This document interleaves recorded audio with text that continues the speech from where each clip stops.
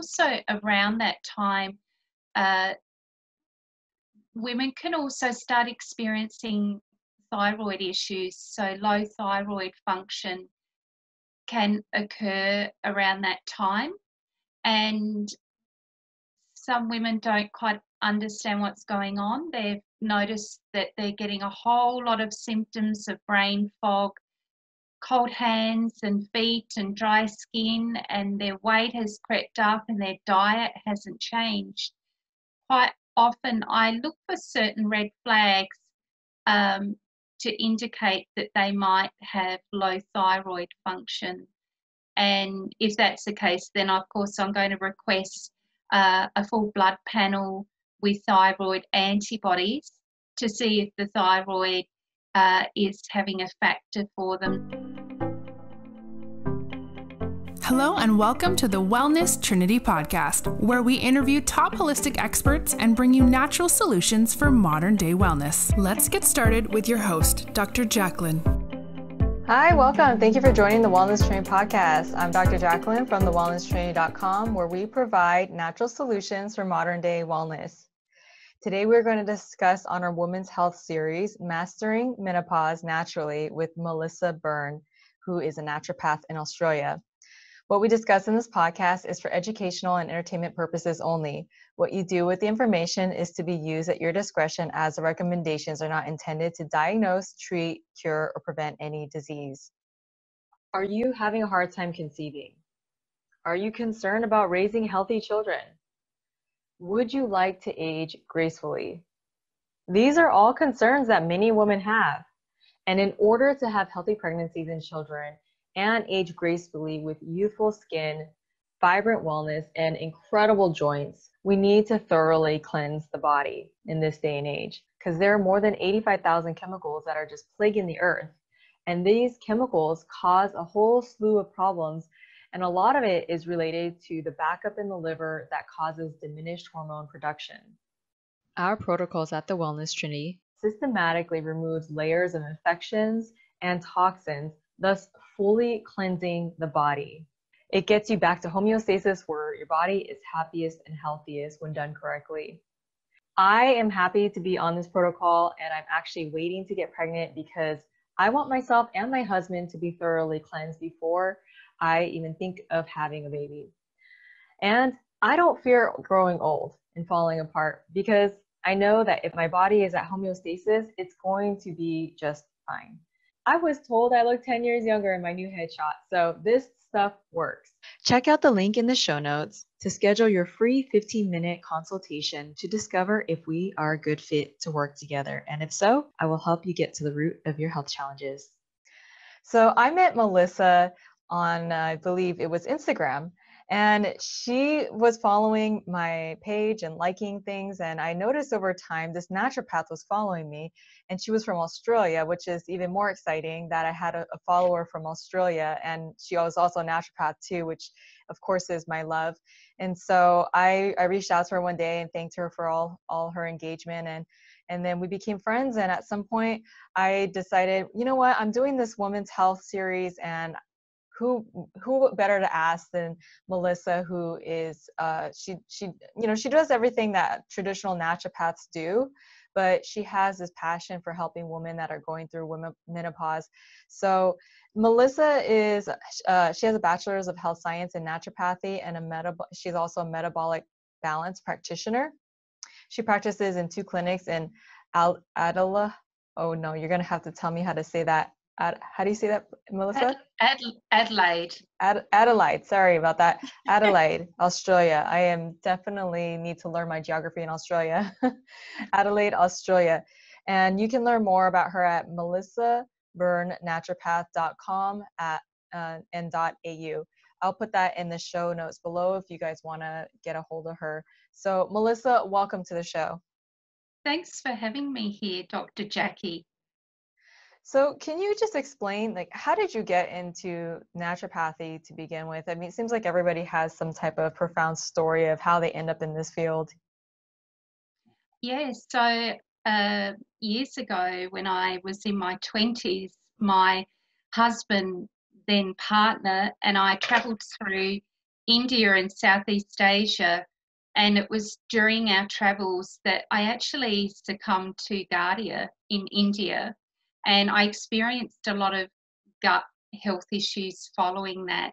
And on my return to Australia, I had a lot of gut issues, and it was through my, I guess, going down and seeing doctors mainstream and not getting much help that I sought the services of a naturopath. And I noticed after changing my diet and taking herbal supplements that my health improved dramatically because the approach was treating the whole person. And that really fostered my passion for nutrition. But however, it wasn't until I was around 40 years of age, after I'd had my children, that I decided to go and study and become a degree qualified naturopath. That's wonderful. Yeah, Giardia, parasites, something that we always talk about here in the Wellness Trinity and with Cellcore. It's a huge staple of what Cellcore Biosciences does, and that's a company I work for. I don't know if you're aware of that. I work for that company now. And I mean, they have really just hit the nail on those parasites. So I'm glad that you discovered that you had Giardia, because a lot of people don't even realize that parasites are even a problem. So for the fact that you realized that you had that issue and were able to deal with it and then create a career out of it, I mean, that's just fabulous hearing that. Well, we know that the cornerstone to good health is good gut health. And I guess from personal experience, I really had that opportunity of learning about how to look after my health better. Yeah. So again, it's the reason why most of us find ourselves in this field. Usually it's either we have a story or a family member has a story that we're trying to fight for their lives. And for me, my father passed away at a young age. So just seeing that helped me to appreciate life more. And then, I dealt with my own issues. I never was diagnosed with cancer or anything like that, but losing hair and being chronically fatigued and just not feeling good emotionally, et cetera, led me down this path as well. And then just seeing all the issues that everyone else around me was dealing with, I started to realize, wow, there's other issues and challenges that we need to deal with if we're going to get to the root of people's health challenges. So, Melisa, you like to work with women that have menopause, that are going through menopause. And I'm just curious, what sparks your fire about working with people, working with women going through menopause? Why is that somewhat of a niche for you? That's a good question. It just evolved, actually. I began to notice that more women in their late 40s and 50s began seeing me in clinic.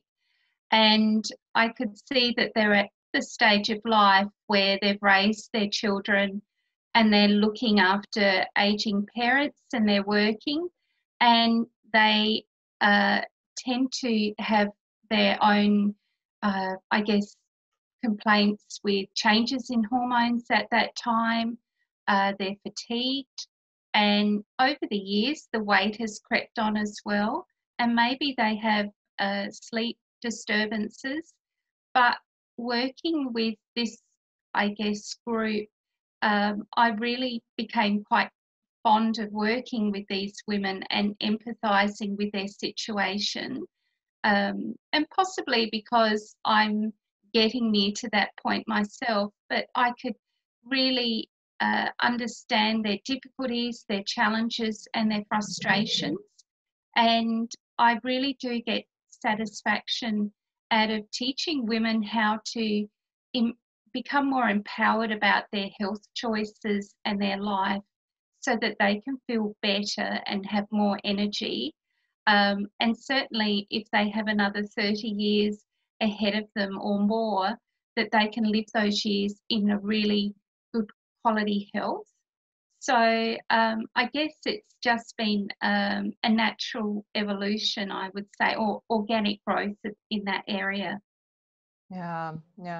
I definitely think it's something that's really needed to touch on, that I don't think we need to grow old and necessarily fall apart, and we can age gracefully. I just interviewed someone today actually too, who was talking about the same thing, about that period of life where, yeah, we're getting older, but I mean, it's all about being able to have a good quality of life at that time. Like, who wants to be having to be taken care of or on tons of medications or not feeling good the second half of their life?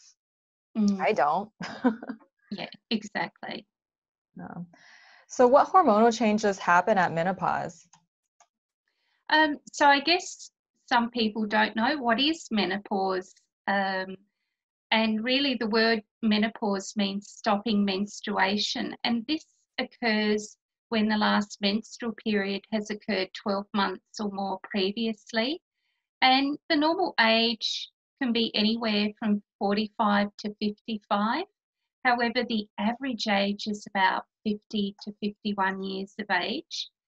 So women are aware that their hormones are changing. They may not understand what hormones are involved. And I guess uh, if people haven't got a medical background or an understanding of the body, they tend to be aware, oh, I don't have enough estrogen.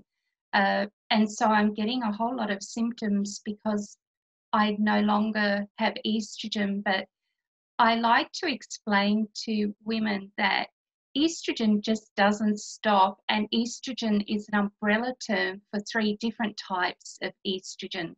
So in menstruating women, E2 or estradiol is the primary estrogen, and it's quite strong. But as our ovarian reserve declines at around 50 years of age, we lose, I guess, that production of estrogen from the ovaries.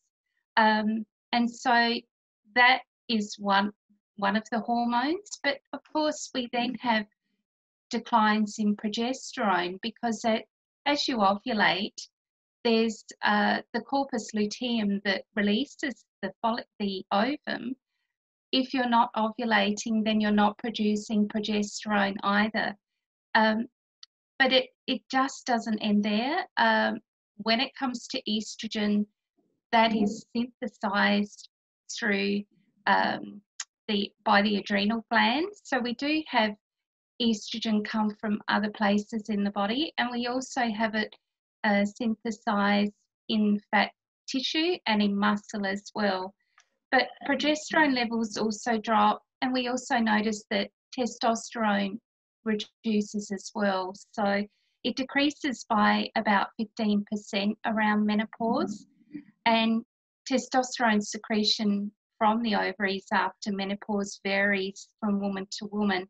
However, the adrenal glands become the main source of androgens after menopause.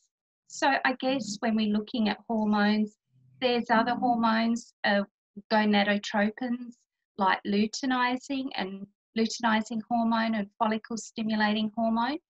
Will they begin to increase because ovulation is starting to reduce, and then at menopause it actually stops. Okay. Okay, so why do people get hot flashes and night sweats during this time?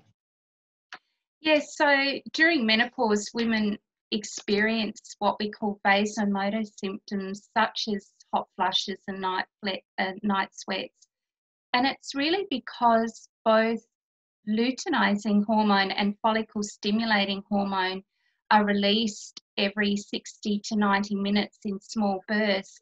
And the release of luteinizing hormone has been shown to coincide with hot flushes.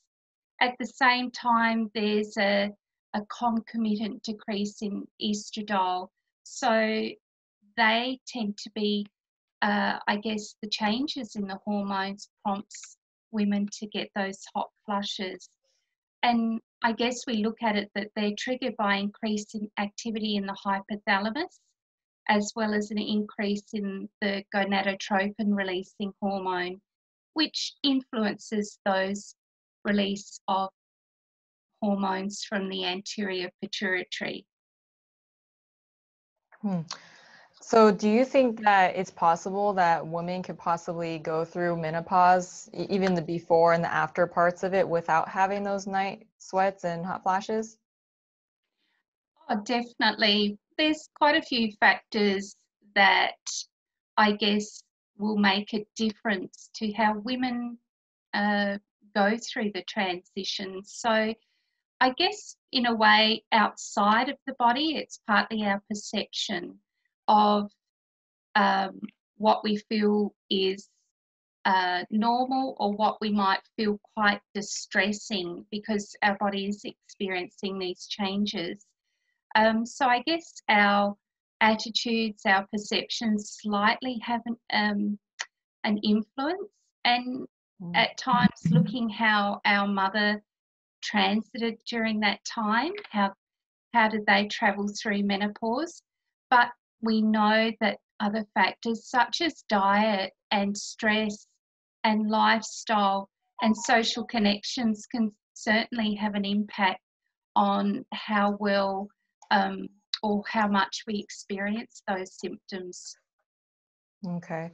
So are there herbs that you recommend or any other nutraceuticals that you recommend during that time so people can go through it with more ease? Oh, absolutely. So phytoestrogens are possibly the food group that most people may have heard something about. So phytoestrogens are estrogens that have a similar molecular structure to our own endogenous estrogens, and they have exert the same activity.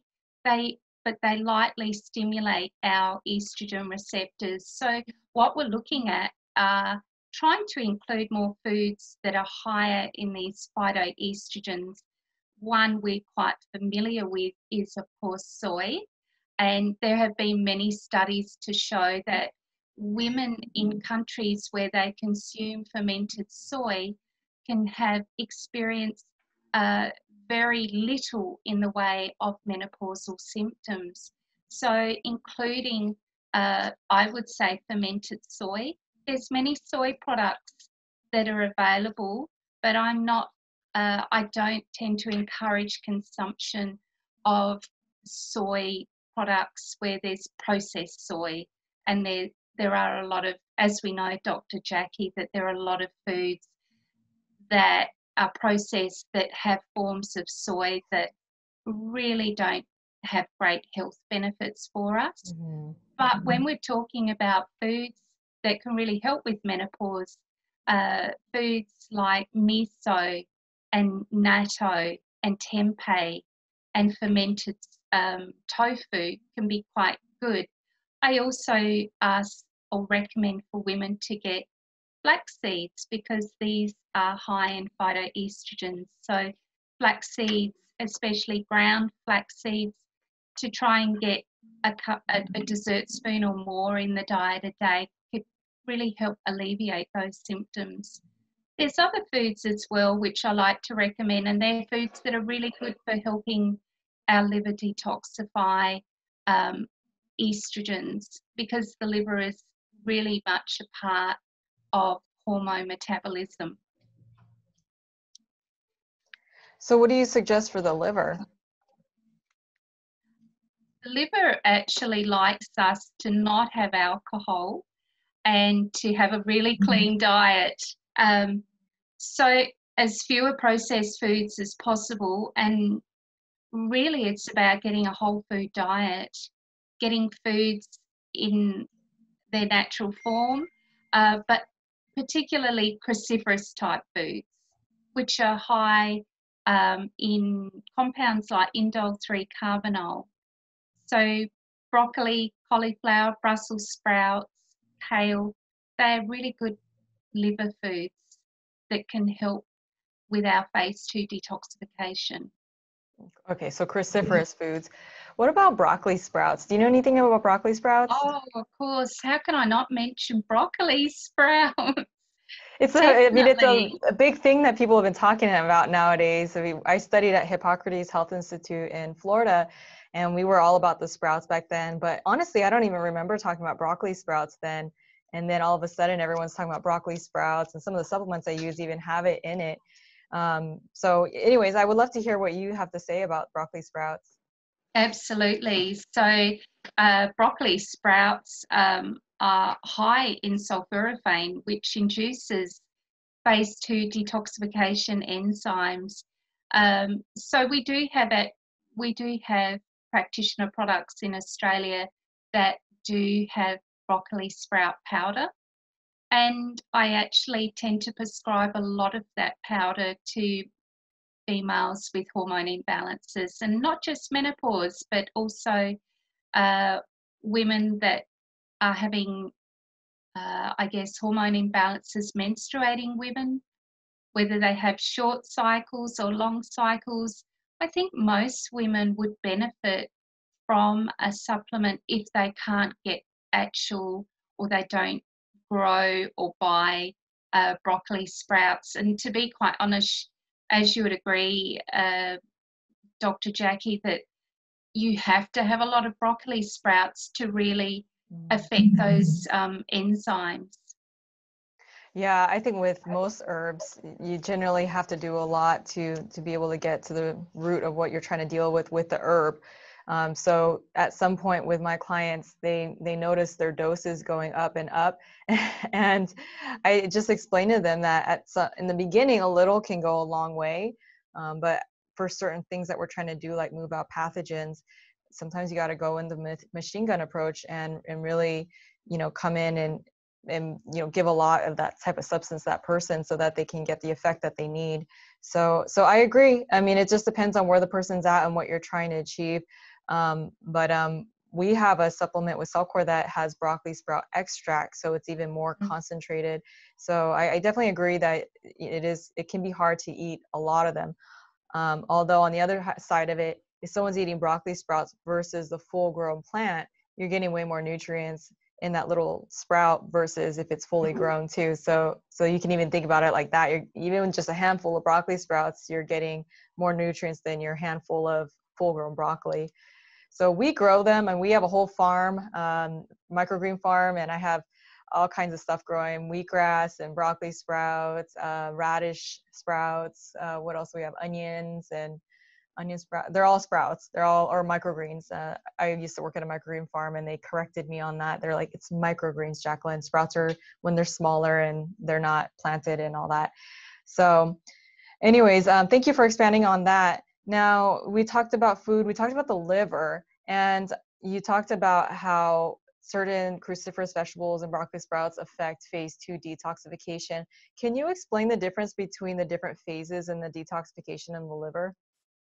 Yeah, sure. So phase 1, where a lot of substances go through, it's called phase 1, and what happens is it's making a lot of fat-soluble toxins become more water-soluble. So through the process of biotransformation, those fat-soluble, whether they're toxins or metabolites from hormones, they go through a process where they need to be made less toxic to the body and more water-soluble. So through the process of biotransformation, and we call phase 2 conjugates. So in between phase 1 and phase 2, substances are quite reactive, and they're free radicals, so they're quite damaging to the body. And when those substances are combined with an amino acid, they're conjugated, they're then escorted out of the body, either via the kidneys or through the bowel. So when it comes to the liver, we want to make sure that we're having a diet, we're including foods that can, I guess, improve those processes through the liver. And that is a combination of antioxidants, B vitamins, and of course different amino acids to help facilitate those different pathways. I think the role of the liver is so underappreciated when it comes to our health. And no matter what, whether you have a gut issue, whether you have immune issues or allergies, we really need to look at supporting the liver, because to be quite honest, I guess in modern day diet, individuals are not consuming enough foods. They may not get enough vegetables. Their gut might be compromised, and they think they're getting enough protein, but are they digesting and absorbing those proteins that we're getting, those amino acids? So, and of course, our body burden of toxins is so great today because we have thousands of chemicals that are being released every year through our food chain, in our environment, and a lot of those have not been rigorously tested, and we're having exposure. And I would say that our greatest dangers to human health are not being seen. They're the unseen things. So we need to optimize liver. And I guess women really notice that their hormones are affected through the way we live today. Mm-hmm. So I feel like this is an obvious question, but I want to hear what you have to say. So have you seen that correlation with the toxic load and people going through menopause not as nicely? Definitely. I guess when we're looking at the age of when women are going into menopause, they have had longer time on the planet to be exposed to different toxins. And we know that these toxins are storing in our nervous system and also in our fat cells. So I see women around that age group where they may have gained weight, and they come to me because they want to improve or rather eliminate those hot flushes and night sweats. But sometimes I need to have a talk to them about their weight as well, although most of them will already know that they need to lose weight. And we know that when you start losing weight, a lot of those toxins are being released from fat cells.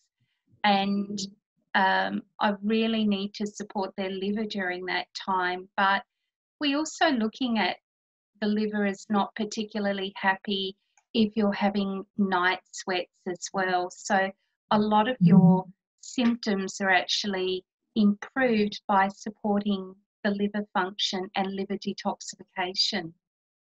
Oh, wow. Definitely something to think about if someone is having night sweats. It's supporting that liver, making sure that you're completely ridding it of all the toxins and infections that it's being clouded with. So what healthy lifestyle habits can women adopt to support their health during this time? I think that's of course, a really important question, but women need to actually, I guess, focus on what they're doing in their lives. What is their diet like?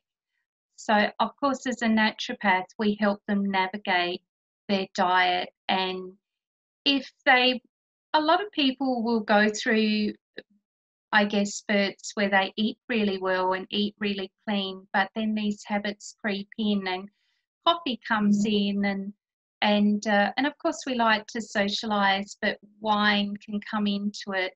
And it's really about educating women to understand that, for example, alcohol is really, I guess, not a great thing. It really impacts liver detoxification in a bad way. So it's teaching women that there are foods that can actually, I guess, work against or contribute to their symptoms. So it's about working on a whole food diet. So discussing about diet, exercise is really important. And it's sometimes not enough to do mild exercise. The studies have shown that moderate to more intense exercise can really help reduce symptoms at that time. But I also feel that for women, they need to look at their stress levels. Stress is a really big factor to a lot of, I guess, health complaints today. It's certainly when we're talking about chronic disease, stress is a factor. So it's trying to give women the tools and teach them that stress is impacting, and to find ways that they can not escape the stress. I don't think any of us can, but how they can adapt to it better. So exercise, again, is a really important factor. For some people, it's meditation. I think meditation and yoga has a role, and addressing that stress, but keeping connected with people, which unfortunately COVID-19 really had an impact for people on their well-being, but connecting with friends and family and keeping happy and balanced emotionally is so important, because it's possible that you could do all of the right things and still get some symptoms, but I think generally doing the best that you can to improve your health and well-being, your outcomes are going to be better. Yeah, I agree. COVID-19 is such an interesting, just an interesting situation. That the things that they want us to do seem very contrary to providing good health. One being you're isolating. If you're isolating from people, like you said, it's not really good for people's mental wellness unless they are not normally surrounded by good people. Then I would say it's probably better to be alone than be around people that are toxic. But if you have healthy relationships, then it's a very good, healthy thing to have people in your life. Hopefully some of these people have people still, that they live with, or that they're close with, that they can communicate with, or even like Zoom chats.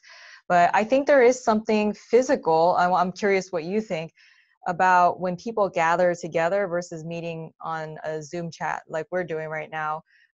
There's this whole gut microbiome, and we have the microbiome on our skin, etc. And there's something physical, I think, that happens when we're actually present with other people. What do you think about that? Oh, definitely. I think from an evolutionary perspective, we evolved in groups, and I think it feels completely unnatural to not be with people. And I know that most people use social media as a form of communication, but we can't forget the grassroots of actually having contact and sitting with someone near you. You really do feel their empathy, their understanding. There is a different level of connection when you meet with someone face to face as compared to a screen. As much as I love the privilege of what modern day life has given us with technology, I can't deny that. But every time I catch up with a friend, I really feel different, so much different, in a way that perhaps I wouldn't get that through talking to someone through Zoom. So I think connection is so vitally important, and it gives you meaning, and it really is the spice of life, isn't it? And with naturopathy, we look at the balance between the mental, the physical, the emotional, and the spiritual. So we need to factor in that our spiritual and our emotional health is really improved through connecting socially to people that understand us and appreciate us, and I think that just has unseen or unrecognized impacts on our health and well-being. Yeah. Now, have you found that with this whole situation going on, since the corona craziness started happening, basically, do you find that there's more people coming to you where a huge root is stress? I would say during COVID-19, I guess during the thick of the epidemic, not many people were going out, but I think people were at home and they had time to actually really focus on their health a bit more. And I know in Australia, apparently statistically, it was said that people actually ate more and put on weight because they were home and they were closer to the fridge. And certainly a lot of people started working from home where normally they were going into a workplace or office. So I think that time at home and not having as many places to go and things to do, for some people really gave them an opportunity to look at their health and well-being. And as the restrictions have lifted here in South Australia, I've noticed I actually did have quite a lot of new clients come in that I don't feel would otherwise have come in had it not been for COVID-19. And interestingly, I've had more people coming in about their immune health. So they've focused on perhaps if I'm not well to start with and I happen to get coronavirus, how will I cope with that? So I think it has really encouraged people to focus more on their health and especially their immune health and how they can optimize that. So I would say yes, I've noticed there's been a shift and people want to know what they can do to make their immune system better so that they can prevent perhaps getting unwell, or if they do, that they will be able to recover well. Mm-hmm. Yeah, that was well said. I believe the same thing too. When we were going through all that, as much as it seemed just not very nice to go through and everyone's scared about their health, the one thing that I kept seeing was people are waking up and wanting to know how to take care of themselves. I think a lot of people have been asleep to those fundamental truths that naturopathy and holistic, functional, etc. medicine can provide. But at the end of the day, there's just fundamental roots of what it means to be healthy. And it was a huge wake-up call, I think, when COVID-19 happened, where people were finally like, wait a second, what would I do? What would I do if I got exposed to this? And now their life seems a little bit more at risk. And it's something that we should always have thought about. But at the same time, that was the thing that flipped the switch for a lot of people, I think, that were not thinking about it and in a positive way. A lot of people are still waiting for this vaccine, which I'm not fond of. That's a whole different story in itself. But the rest of us, I think, are going out and trying to figure out what are solutions of how to stay healthy. And that goes back to the immune system. What does it mean to have a strong immune system in the first place is really the question people should ask themselves, because it's so much more than just taking vitamin C. I mean, if our whole body is compromised in different ways with pathogens and heavy metals and aluminum, etc., they're just not going to be having a great immune system.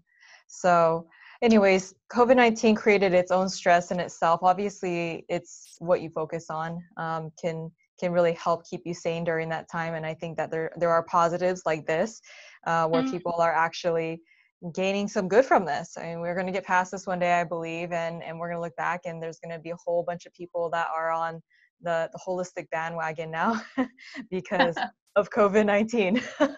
Yeah. So thank you. Thank you for whoever created this whole situation.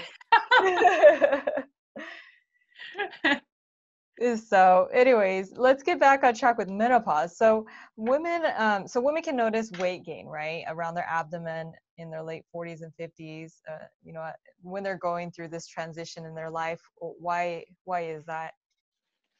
Yeah, so what women do notice that the weight can creep on definitely around their waist, and they didn't have that before.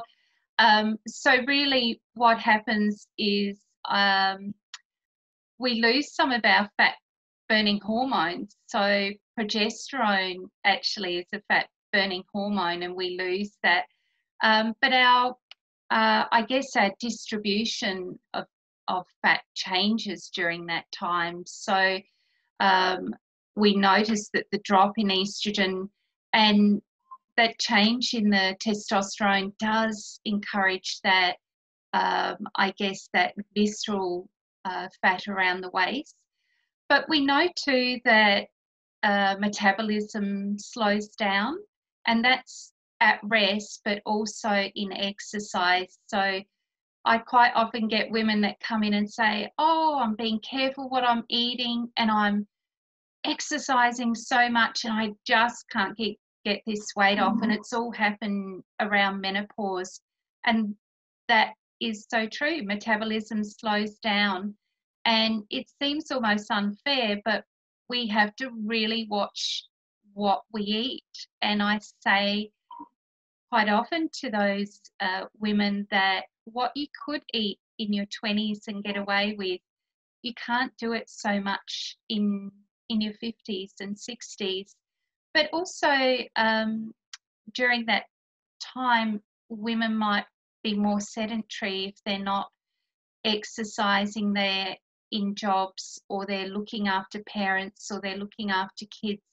So women may not be doing quite the amount of exercise that they need to, certainly as per the World Health Organization recommendations on how much exercise that we should be getting. So I guess it's looking at that, but looking at the whole person. We look at their stress levels. Elevated cortisol opposes the action of insulin. So if you're stressed, it's going to encourage fat deposition as well. So they're things other than the diet, but also around that time, women can also start experiencing thyroid issues. So low thyroid function can occur around that time. And some women don't quite understand what's going on. They've noticed that they're getting a whole lot of symptoms of brain fog, cold hands and feet and dry skin, and their weight has crept up and their diet hasn't changed. Quite often I look for certain red flags to indicate that they might have low thyroid function. And if that's the case, then of course I'm going to request a full blood panel with thyroid antibodies to see if the thyroid is having a factor for them. So it can be the change in sex hormones, but we also need to look holistically as well at diet, at exercise, at stress, at thyroid health, and also sleep, because if you're not sleeping, unfortunately, it's a catalyst for having higher cortisol. So that can work negatively and encourage weight gain as well. Mm-hmm. Yeah, so there's a lot of ideas of stress in general that can cause this increase in cortisol, which kind of causes belly fat. It sounds like the thyroid. Do you find that if people are more balanced in their chemistry, that their thyroid is functioning better when they're going through menopause? Definitely.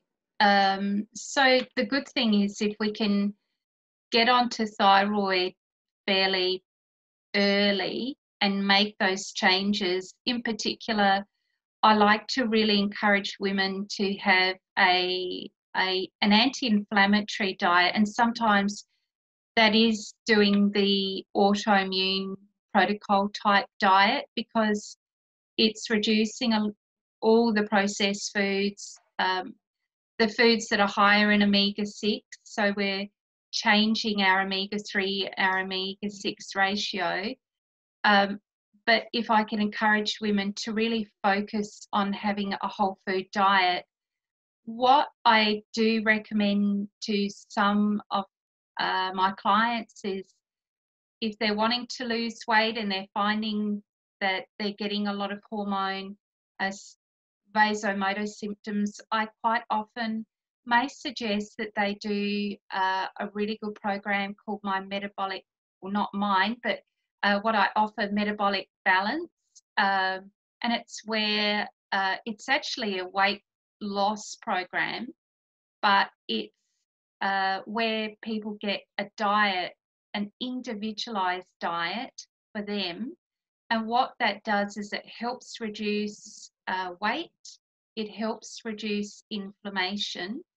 And in fact, women that have thyroid issues, it can actually has helped some clients get their thyroid antibodies down. So if they're eating well and taking care of themselves, then it is possible to and trying to look at where toxins are coming in. So not brushing, not using fluoride toothpaste. I look at if they've got mercury or amalgam fillings. I'm looking at how toxins are coming in their home environment, making sure that their home is more green, going to more, I guess, safer options for house cleaning products. What are they putting on their skin? As we do holistically, looking what's in the environment, what they're putting on their skin, cleaning the diet, that will all make a difference. And reducing stress is really important for thyroid as well. Mm-hmm. Yeah, that stress in general just drains everything. We burn more of our nutrients that way that our body needs to make these hormones. So you talked about the metabolic balance diet plan. Yeah. So how do you figure out how to individualize people's diet? Is it like an app or is it some type of equation? I mean, how are you going about this with this program? So metabolic balance is actually it's a program that it originated in Germany, but it's available to naturopaths or nutritionists to become a coach, and there are practitioners all around the world. But metabolic balance is a program where it's scientific. So what I do is, or what you need to do to get an individualized program is I get a collation of data. So it's based on about 50 blood chemistries, takes into account the medications that people are taking, what health conditions they have, what their height, their weight, their BMI, their measurements, and all that data gets put into the metabolic balance program. And then about 24 to 48 hours later, a program is devised for that person, and it has foods that will be suitable for them to help lose the weight and balance their metabolism. So I don't actually put the program together. It's put together by people in metabolic balance, and so that person will get an individualized eating plan where they will have foods. It's all whole foods, so there's no supplements, there's no shakes. It really falls into naturopathic whole food principles. So there'll be 3 meals a day, but it does have the program, they do need to follow 8 rules. And the rules are there to help. Really what it does is it balances insulin. So when we help lower insulin, and insulin's probably one of those hormones that we know through the literature that higher insulin, yes, it contributes to pre-diabetes and diabetes, but it has a factor in cardiovascular disease and, of course, in neurological conditions of possibly Alzheimer's and those diseases of aging. We're looking at insulin being probably not really great for us, especially if it's elevated in the blood all the time. So metabolic balance really helps reduce insulin. And when we start reducing that, then we encourage fat burning. So just changing the profile of those metabolic hormones really improves leptin, ghrelin, and also it has an effect on our sex hormones as well. So women can actually find they lose weight, they sleep better, Their cholesterol will go down, their fasting blood glucose will improve, and also comes with that their hot flushes and night sweats gets better. But really, the diet is so clean and it encourages a whole lot of water intake that I would say it works on the liver as well.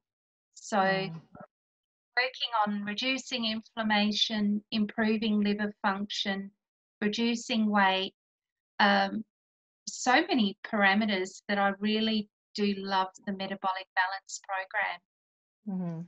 Does it also consider where you are from, your ancestors, like your DNA? So no, it doesn't take that into account really. But I would say it takes in a whole lot of other information. So when I have women that come in and I explain that this program may help them, sometimes they'll say, oh, but what if I have foods on the program that I don't like? They can actually specify foods that they don't have or don't like. So they can choose to exclude foods that they don't like. So it's sort of adapting to them in that way. And as I said, it considers what medications and what health conditions that they currently have. But no, I don't think it looks at it ancestrally or from a genetic side. But I've had this discussion with other practitioners as in what is a good diet for someone, especially if they have ancestry that goes back to China. But I think it can be really hard because not knowing exactly where your ancestors originated from and if they came from different areas in the world, it can be extremely hard to nail down. It's just my opinion, not based on science. For some individuals, not all individuals, but for some individuals, knowing exactly what they should be eating based on their DNA I don't see it as a black and white thing for some people.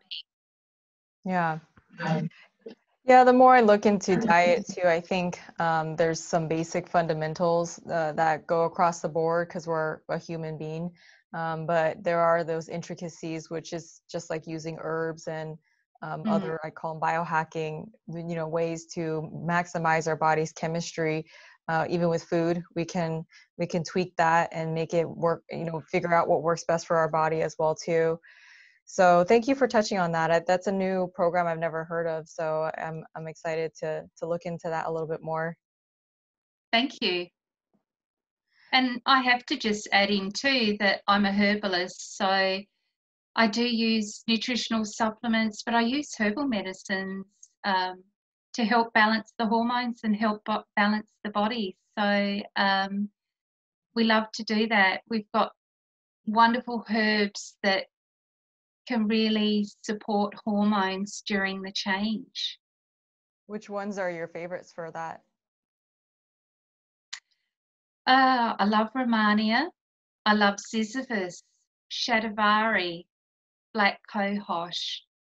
I love passion flower, wild yam, liver herbs such as dandelion root, schisandra, globe artichoke, also turmeric. There's so many herbs, but I use chaste tree a lot too, peony. So I really do love using herbs as well as diet to help balance. Herbs are wonderful. Now, are you mixing them yourself or just recommending them one by one, or do you have certain formulations you like to use? I mix them up. So I individualize a herb mix. So how do you decide which ones, if someone's going through menopause, if they're wanting to, let's say they're like, I need help with my hot flashes, How do you individualize it for the person, even if some of the herbs do similar things? But, so I individualize it based on what I think might be contributing to their hot flushes. So if I feel that from taking the case that they may have more of a toxic body burden and it might be more the liver, I might focus more on putting liver herbs in. If I have a client that is incredibly stressed and I can see that she has work stress, family stress, then I will make sure that I incorporate herbs that are adaptogens and support the adrenal glands. So Romania is probably one of my favourites. Sometimes I use licorice root. Withania is a beautiful non-stimulating adaptogen herb, and it also can support the thyroid as well, and iron. It can help with iron as well. I may use Withania, so it's taking in the picture of the whole person and understanding what I feel might be more the key drivers for their hot flushes, and in that way I can, I guess, choose the herbs that I feel are indicated for them based on the underlying drivers or causes. Okay. So are you usually mixing this all in one? Is it like, do you make it as a tea or do you put it in capsules, or how do you give this to people? I use herbal extracts. So they're extracts Okay.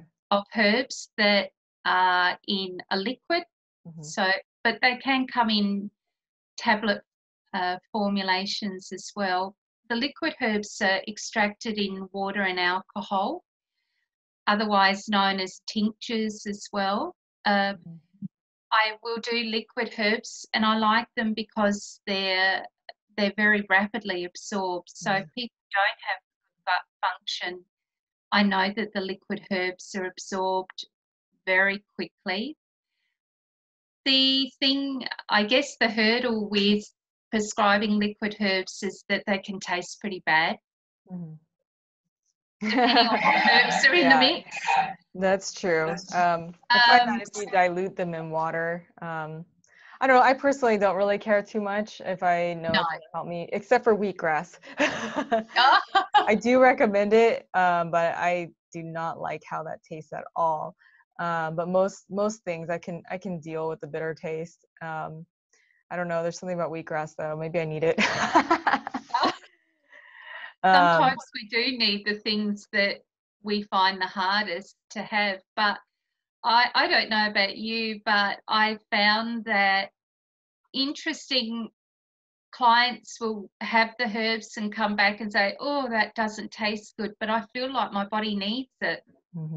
Yeah, that's true too. You could feel it sometimes when you take those herbs. At Cellcore, we have certain liquid tinctures too, and when I drink them, I literally feel like calm, but just alive and well, and I don't even know. It's a mixture of a bunch of things going on at the same time. Yeah.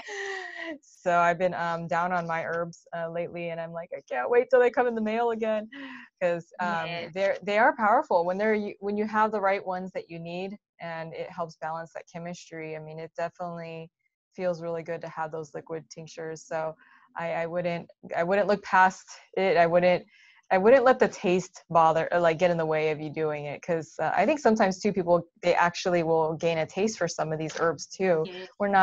A lot of times we're not trained to eat bitter foods in this day and age, and so eating an herb or taking an herb in a tincture, etc., is sometimes a little bit too much for some people, but over time we can develop that bitter taste for these herbs too. That's true. Yeah, and it's actually quite satisfying when I see clients that were a bit resistant at the beginning to taking the herbal extracts, but then over time, like I might not see them regularly, but I get messages at the clinic from people, can you leave my my potion at reception to come. They get called different names, of course. And looks, it's interesting. I've had obviously clients with a mainstream medical education that have, you know, come in and said, look, I have to try natural medicine. I don't know if I really believe it, but it's quite funny when they have improvement and they become a convert then, and they'll say, is there a cauldron somewhere in this clinic room and you're mixing up all your herbs? And I have a bit of fun with it. I do try and educate clients that we do have herbs that are supported by scientific evidence. They are not all just traditional, but I think they just find it a little bit, I don't know what the word is, but they find it a little bit mystical or magical. But I don't like to actually refer to the herbs as that way, because we know that for some of our wonderful herbs that we do have that scientific evidence, maybe not a lot, but I do like to explain, but I'm quite transparent that if I use herbs, I will say that they have a history of traditional use, that they will really support, and they're tonics. They're not habit forming. They don't taste good, but they have different effects on the body. So they work differently from pharmaceuticals. They're not having just one specific action at the receptor. They're working on different pathways, and for some of them it's not really well understood. But when you see the improvement in your client with their symptoms, with their well-being, and they keep asking for the tonics, and some of my clients will say, I can't live without them, which I feel that's not really what I want for them. But I guess knowing that they're generally well tolerated, and that the dosing is safe for them, and I consider what pharmaceuticals that they're on, and I monitor them and they check in with me now and then. It's really quite satisfying to see how well the herbs work. Yeah. Well, if you think about it, I mean, I don't know what are common herbs people use in food in Australia, but in America, I mean, it's very common. You go to the store and you buy cilantro and you buy basil and parsley. I mean, right from the store. Those can be used therapeutically, even just those ones that we find from the store. So I don't know why we have to overcomplicate this in general in society, that herbs could be used for a medicine, or food can be used as a medicine. The father of medicine said, Hippocrates said, let thy food be thy medicine. So I don't understand why we have to think this is some mystical thing that we can use food and herbs in this way, you know. Obviously, like you said earlier with the broccoli sprouts, sometimes we need very concentrated amounts of these to do what it needs to do. I know that you have clients that maybe get concerned, or even yourself, that if people are using this for a longer duration of time, that maybe it's not so good or not. But I mean, every week I go to the store and buy cilantro. I mean, it's not a weird thing in my book, you know what I mean? So every week I go to the store, buy kale, or I buy other types of leafy greens, or I grow my microgreens. So, you know, when we're talking about herbs, we're talking about concentrated medicine pretty much. It's even in the Bible. It says you let the herbs be used for your food, your medicine, sorry. So anyways, I just wanted to debunk that whole thing, because I get it too. I mean, we're not witches. I swear, we're just using God's creation and helping people with it. Absolutely. It's what nature has given us, and unfortunately, I think natural medicine has really, I know in Australia, we've really had to, I guess, fight for our industry and our credibility. and I don't know, there could be other motives involved here, but we know as practitioners, we know that it does work, and we have the clinical evidence to show for that. So it's just such a shame that we're forever having to educate people on this, and it's not something to be frightened of or wary of, that it can actually work. So yeah. Well, thank you so much, Melisa, for coming on the show, and thank you so much for shedding that light and explaining to people about how this is not weird voodoo stuff. It really is stuff that the body needs, especially if it's in balance. We can use these really strong, potent herbs to help bring that body into balance. And sometimes it doesn't even need to be the strongest doses. Sometimes we're just a little bit off. So that's where someone like Melisa, who's a naturopath, can come in and tweak that for you.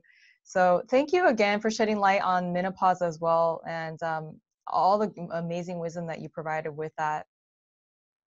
Thank you for having me on the show today, Jacqueline. It's been lovely to actually interact with you on Instagram, but such a pleasure for me to have had this discussion and be able to share some of my knowledge and my clinical, clinical knowledge of what I do in Australia with, your followers and people over there. Yeah. Well, I look forward to having more people out of the country on this podcast, because I think that I think we all need to realize at the end of the day, we're all human, and we all need certain things to function. And, we talked about herbs, and it's not a foreign thing to use herbs in another country. It's not, all over around the world, they're using things like herbs and natural medicine. So let's debunk this. And I think that as, the world gathers together and we shed this light, then more people are going to be helped. So thanks again for coming to the show. Thanks for sharing with our American audience and anyone else that hears this show. I hope that it reaches Australia now that you're on it too. So thank you again. Thanks, Jackie. And thank you, listeners, for watching. I really do appreciate you guys. This is why we do this. Otherwise, it would not be fun speaking to myself. So I appreciate you, listeners. I really hope this blessed you. And those of you that are going through menopause, I hope you got some key nuggets from this. Those of you guys that are about to go through menopause, or maybe even you're young and you're trying to prepare, I think that's a wise thing to do. Melisa's a great resource. You can find her at Melisa, her last name is Byrne, naturopath.com.au, and I'll have the link in the show notes so you can get that and spell it right. And I appreciate you guys again. Thanks for joining, and we will tune again next week. Have a blessed day. Thank you for listening to the Wellness Trinity podcast. Be sure to subscribe for more wellness tips to help you achieve optimal health. Don't forget to rate and review so we can continue to bring you the best content. See you on the next episode.